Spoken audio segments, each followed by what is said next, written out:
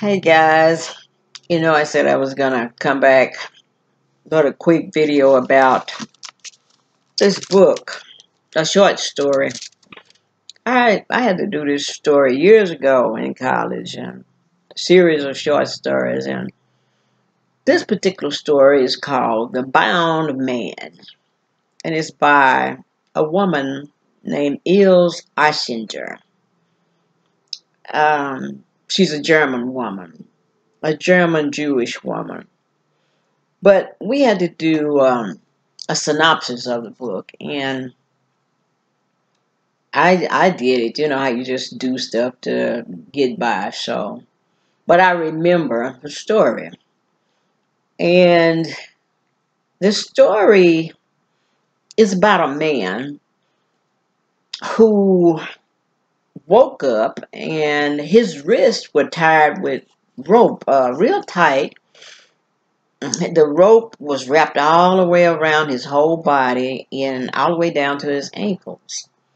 And it was morning when he woke up, and he managed to, rock himself and managed to get up. But he realized that he had been robbed because he didn't have anything in his pocket, his knife, and even his shoes were taken off his feet. So at first he thought maybe it was some children who had done that because it was enough play in his wrist to kind of, move it a little bit. Even with his ankles, it was a little play. It's like somebody really wanted him to be able to move a little bit, but still, he was bound. So anyway, he managed to hobble and get up on his feet, and he hobbles, but he was in some thicket, so he had to kind of be careful because the stickers were in his feet. And he fell down again, and he went to sleep again, and he realized when he woke up again, he had figured out enough about the ropes and how to get himself up. So he knew how to do that, but he knew he was going to have to find something to eat pretty soon. So that afternoon, he still, he hobbled a little bit, lay down and get back up and hobble some more. So this man that owned a circus, you don't know what time period this story is written, but it's older time because they use the word village and different words, so it had to be in the 1800s, I believe. So, but anyway, he kept hobbling, and this man that owned a circus saw him, and he ended up bringing him to his tent, and not tended to him, but just amazed at what happened to him. And somehow or another, this man ended up being one of the main acts in his circus. The story tells all about the circus acts and how the people from near and far came to see him. The bound man, that's what they call him, the bound man. So he learned to maneuver with the ropes, and he could do somersaults and backflips, and the people were cheering, and just, yeah, oh man, he was drawing a crowd. But this story goes on from like April to early fall. That's how long he entertained these people. So the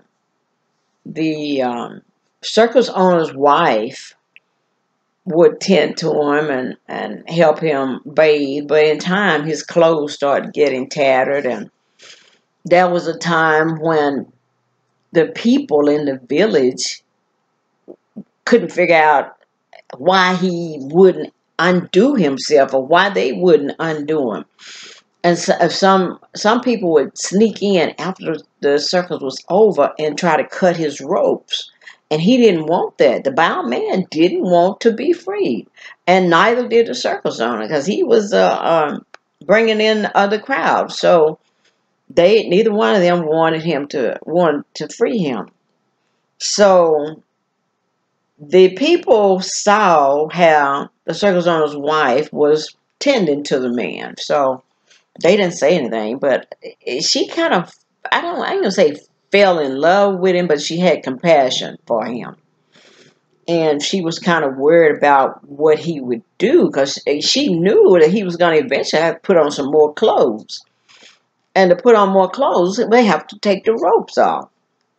But anyway, the story goes on, and the circus owner had some wolves. I don't know what he was doing with wolves. They were part of some act.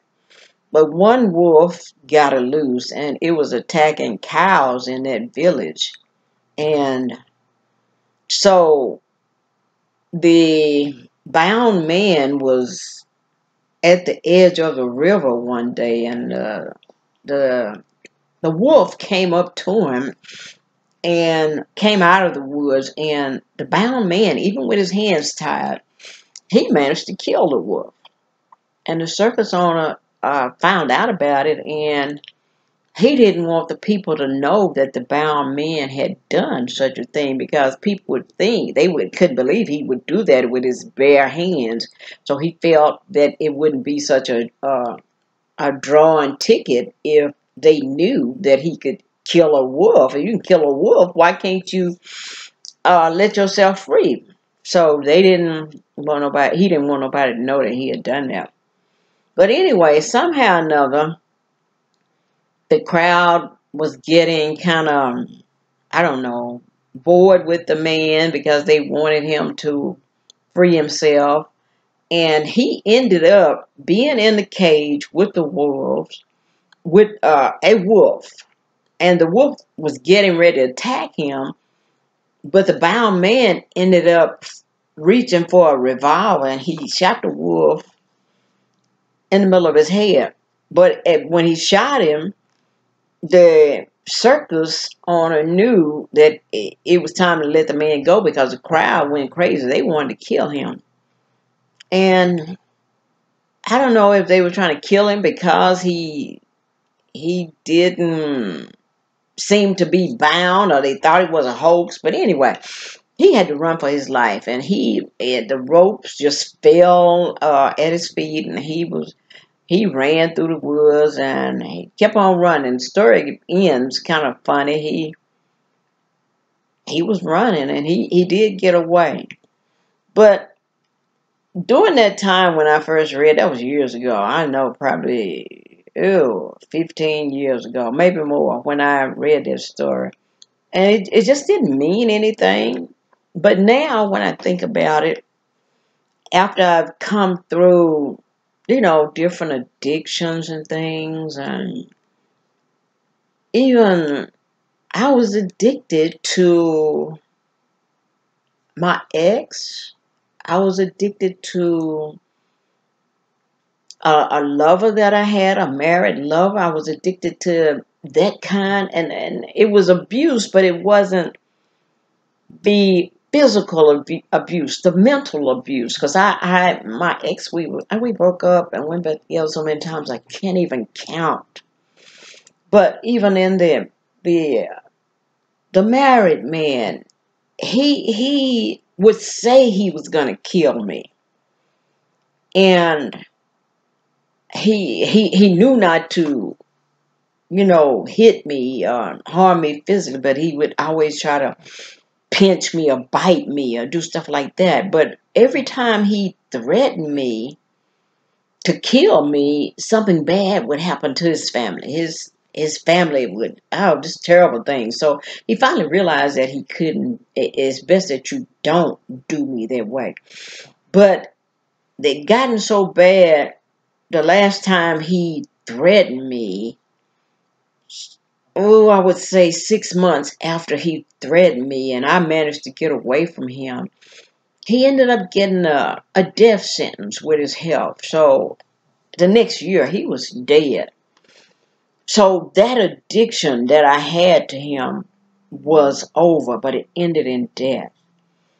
And the addiction that I had going back with my ex, and the addiction I had to drugs, it is funny how people say, and I would always say, "Oh, I want to be free from this. I want to be free," and other people cannot set you free. They don't know how to take the ropes off your hand. And even if you take the ropes off your hand, your ankle and your feet, and you might have duct tape on your mouth and can't even tell people. And it's like you do have duct tape on your mouth because you can't tell people how to free you. That's one thing you cannot do. I've never been able to do it. So I think we may be addicted to, just like the bound man, he seemed to enjoy being entertaining the people and being, the main attraction in the circles. He enjoyed that because when the people would sneak in at night to set him free, he didn't want that. He would be a nobody with those ropes off him. But he ended up having, when he killed that wolf, then he saw the crowd. When the crowd saw what he could do, that he really wasn't bound, he had to run for his life because they were getting ready to kill him. So I think we have to free ourselves and not necessarily run for your life, but you have to leave that crowd of people. You have to change maybe your friends. You have to change the route you take home, but you have to let people go after you freed yourself, because people will say you wasn't bound anyway. And, it's strange. I tell my story about being addicted to drugs and stuff, and people don't believe my story. I mean, no, you were never bound by that. How? And it's like, okay, you don't have to believe it then. Okay. But I know how bound I was. I do know. And anybody that's been bound by an addiction, be it sugar or soda, sex, you wouldn't be surprised at how many people are bound by sex addictions. So the humans are, uh, I don't know, we are easily addicted. And I don't know about the animals. I don't know. I don't know about that story. I know I look at my dog and she might have she might have addictions too. Yeah, she got addictions. She's addicted to going in the kitchen and sitting there. I mean, I'm not even thinking about going in the kitchen. She's sitting there waiting. It's in the dark, waiting for me to walk in there and start cooking something and wait on me to spill it on the floor. So either you're addicted or you have faith. Maybe dogs have faith that you're going to drop something on the floor. But back to the being addicted. But this bound man, when they didn't believe that he was addicted, he ran for his life. And like I said, running for your life it means getting out of harm's way. And I don't think anybody would harm you, but it's a lot of hate when you do free yourself. People who are going through addictions and things, and when you, alcohol, whatever it is, when you get yourself straightened out, don't be upset and hurt when you find out that people seem to not like you as much when you were addicted to alcohol and drugs. Because I don't know, misery loves company. I don't know, but that's what that story is about to me, the bound man. So, I promised, well, I didn't promise. I said I was going to tell you about the bound man. And the next story I want to talk about is Seven Floors. It's a good short story too. I think it's by Gino. I can't think of his last name. He's an Italian, but it's a short story too. But anyway, I'm not gonna be here long. But that's it, and I'll be back with some more goodies for you guys. Okay, bye.